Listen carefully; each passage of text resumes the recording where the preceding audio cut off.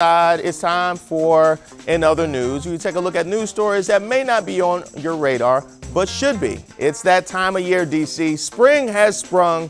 People are leaving Cap One Arena with their head down, and the Washington City paper has unveiled its annual Best of DC list. Now, the list was compiled by votes from DC area residents as well as selections from city paper editors. Finally, an election we can control. Now, the selections include a little of everything from the great to the helpful to the obscure. Sometimes all three at the same time. If you're ever wondering where the best place is to get sandwiches named after John Wall or Marion Barry, it's MLK Deli, but you probably guessed that. Now, we're only 13 days in, but this list might be the most DC thing of the month. Best fried chicken in the city?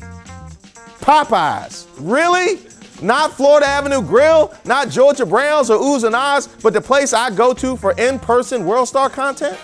Actually, I'm mostly mad because this is my go-to first date spot. I don't want you to blow it up.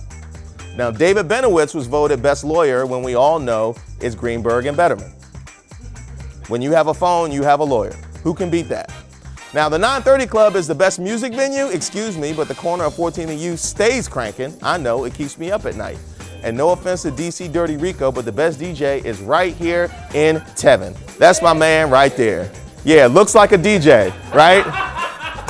What's more DJ than looking at the screen behind all of his, quote, equipment?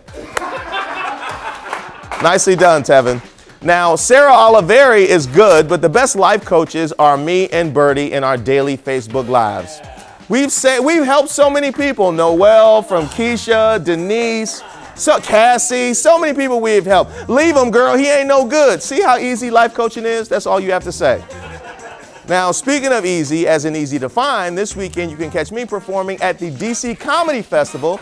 By the way, that's a multi-day event that shines a light on DC's stand-up comedy scene. Tomorrow, I'll be headlining at Brass Monkey. The show starts at 9:30, and I do look much better than that photo.